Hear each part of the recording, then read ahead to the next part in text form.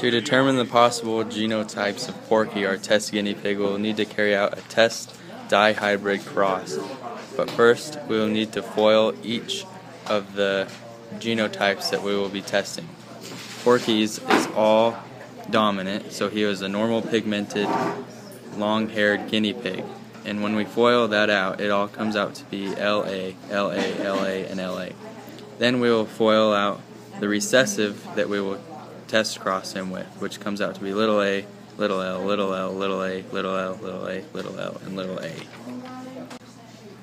After segregating the alleles, I have set up the Punnett square so we can carry out the test dihybrid cross.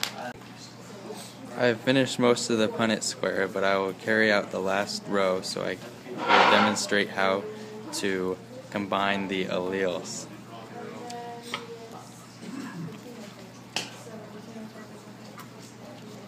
Please make sure you're not just playing around. So the last row is done, and the way you do this is you take the ones over here, combine them with the ones up here, and put the capital letters first, so the dominant alleles are first and the recessive alleles are second. Porky's genotype will be big L, big A, little a, because that's what happened in the dihybrid test cross.